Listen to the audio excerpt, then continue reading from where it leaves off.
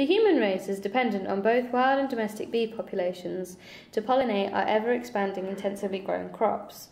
We have become used to having a wide range of cheap fruit and vegetables, but without bees, a large proportion of our foods will be lost. Foods like apples, tomatoes, pears, strawberries and onions are just a few of the English-grown products at risk. On a worldwide scale, there are many other potential losses. Cocoa beans and vanilla pods are among those at risk. Additionally, the lack of bees could force us into pollinating our own crops by hand. Bees are on the decline for a number of reasons, with the leading being habitat loss. This is thought to be because of the lack of flora and resources from using more intensive agricultural techniques. After World War II, there were major changes in farming. Cheap fertilisers were developed and untouched grassland, which was previously left for grazing and hay production, was being ploughed for new fast-growing grass varieties. Grants were also introduced to remove hedgerows, reseed pastures and drain marshy areas, so land which was previously left was being cultivated, resulting in the loss of natural habitat for the bees. Recently, schemes have been introduced to make sure some farmland is left for local wildlife. Field margins and hedgerows can be vital for the bees by supplying them with needed resources. However, there has to be a sufficient number of plants, otherwise the bees won't have enough food and may starve and die. This isn't just a problem for the farmers, it's a problem for all of us.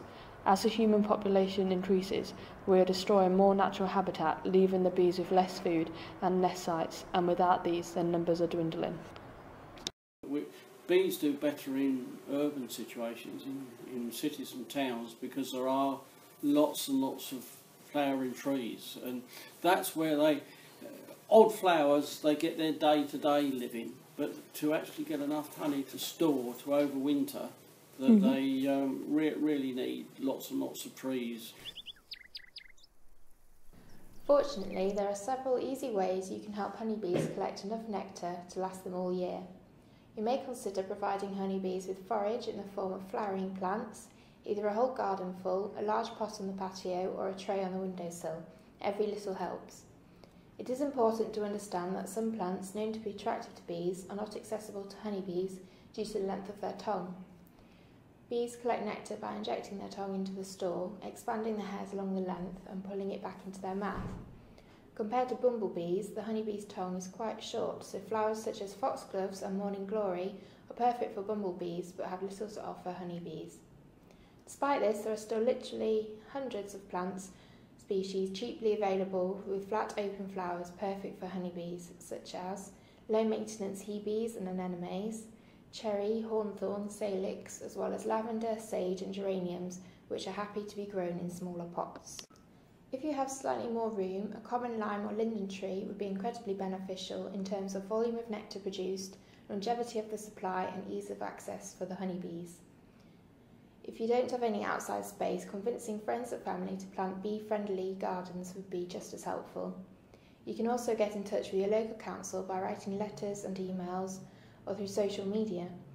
If you know of any ongoing or upcoming developments in your area, try and suggest the addition of cheap nectar-rich fillers such as hardy white clover that can easily be planted in grass verges or greens.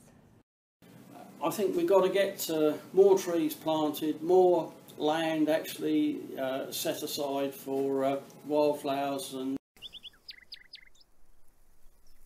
the future is in our hands. We have the power to decide if we want to take the next step towards stabilising our bee populations. In parts of China, the system has already collapsed, leading to farmers hand-pollinating plants in a costly, ineffective and hugely time-consuming method of literally using paintbrushes to put pollen on each individual flower. This is not sustainable and will lead to severe food shortages and loss of biodiversity if it were to happen worldwide.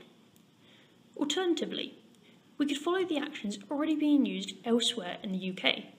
Marks and Spencer have helped positively impact their local environment with their Plan A project. Not only has this project helped bee populations, but it also improved morale of employees. Many organisations are gradually stepping up to help, but now it's your turn. What's the now side? It's our choice. Every individual helps, even a small action. Remember, trees for bees.